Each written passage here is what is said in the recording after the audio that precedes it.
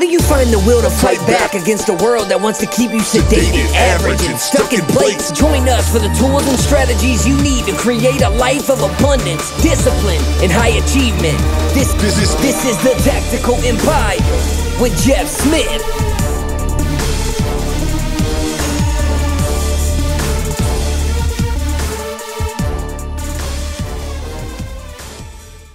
Welcome to another episode of the Tactical Empire.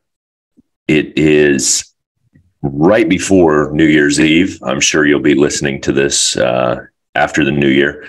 The topic I wanted to talk to you guys about today, as we continue to build the life of our dreams and reverse engineer exactly what we want out of life. I've talked to you a little bit about planning with your spouse, laying out your vision for what you're looking to do in the upcoming year. But you really need to evaluate how you spend your time and ultimately what efforts you're putting your time and energy into. I'm a huge believer in the fact that you have a finite amount of energy to spend on things. And that's even perceived energy as far as it being sucked away from you without your knowledge, be it in a job that you hate or having meetings that are just draining to you.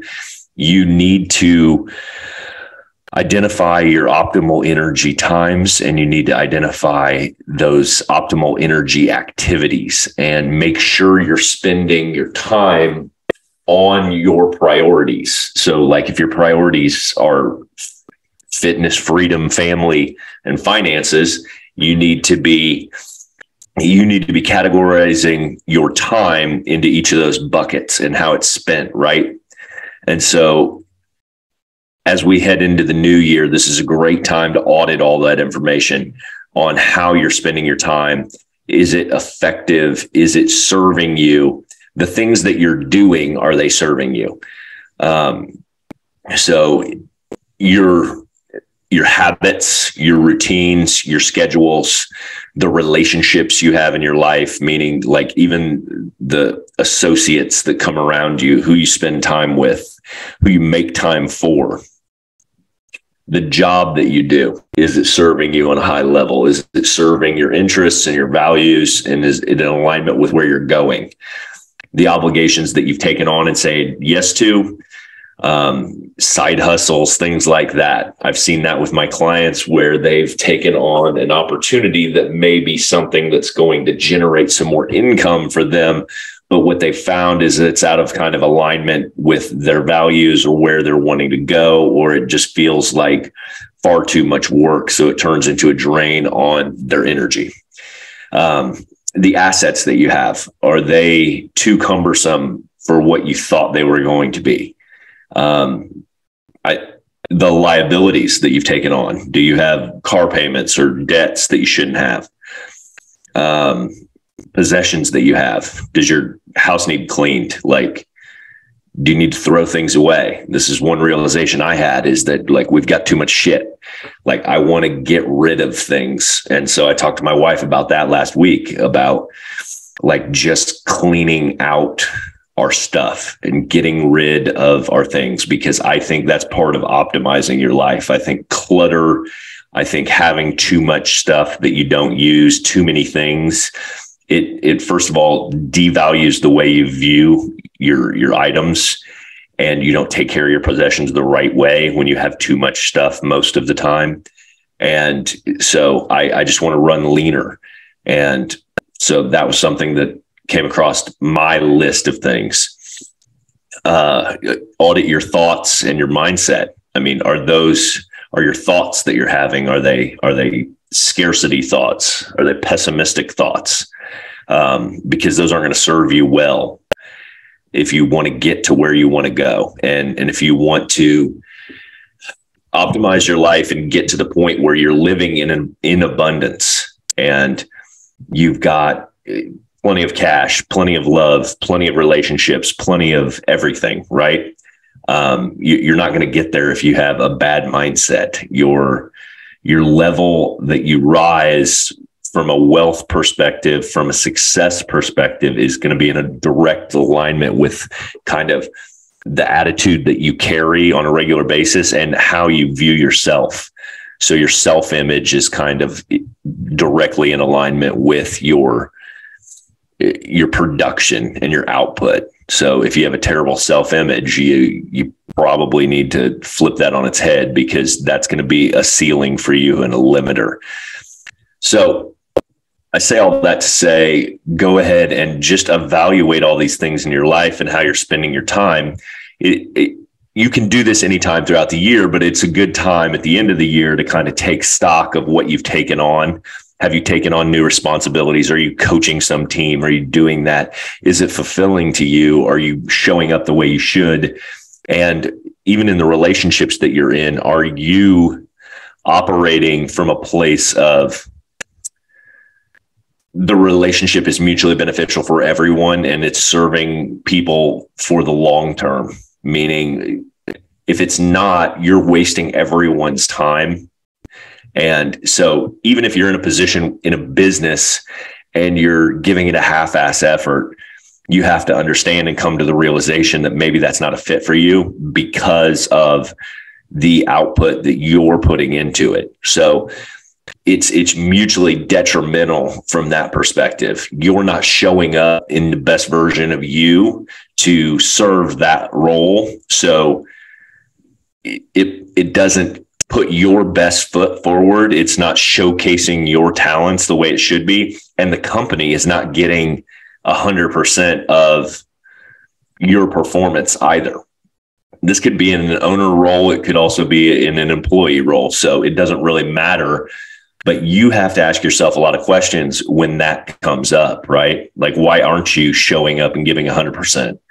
And sometimes you have to just drop dead weight and cut the anchors, because what you'll find is that all the things that I went through, all those limiters, they are just dragging you down and they are throttling your ability to operate efficiently and pursue the life that you want.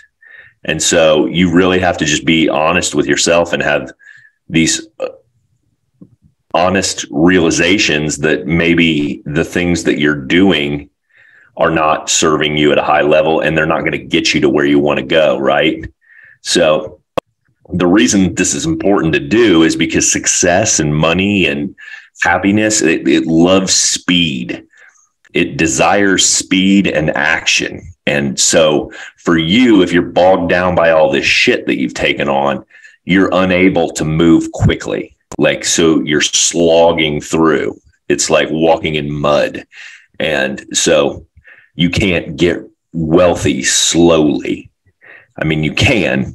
It's different though. Like, if you stack assets over time, you can get there, but it takes making the decision quickly and then freeing up all these other albatrosses that are holding you back from ultimately your vision of where you want to go. And so when I say you can't get wealthy slowly, you can, but if you want to change your entire life in 3 years, it takes consistency on the direction that you're going and constantly shedding these things that are holding you back, whether it's bad habits, whether it's vices, things like that. You have to show up next year as a better, more improved version of you if you want to continue to move with speed towards your ultimate direction of where you want to go, right?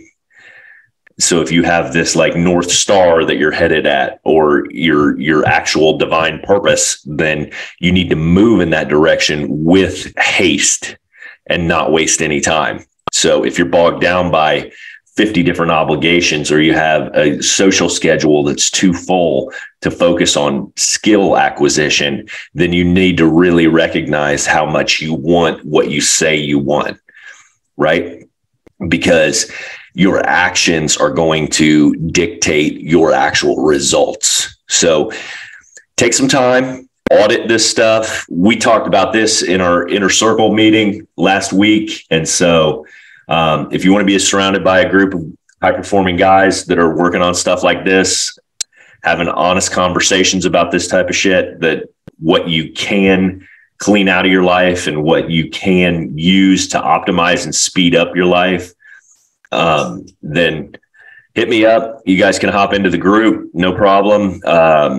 If you're not interested in that, no worries. I'll be putting out content like this every week. So let me know if I can help you. I'd love for you to move in the direction of freedom and liberation for yourself and operating in your true purpose, because that's what you should be spending your time on. And I'm here to help you in any way I can. So you can reach me at Real Jeff Smith on Instagram, or you can send me a message at jeff@therealjeffsmith.com. And otherwise, I will be back next week to talk about another topic.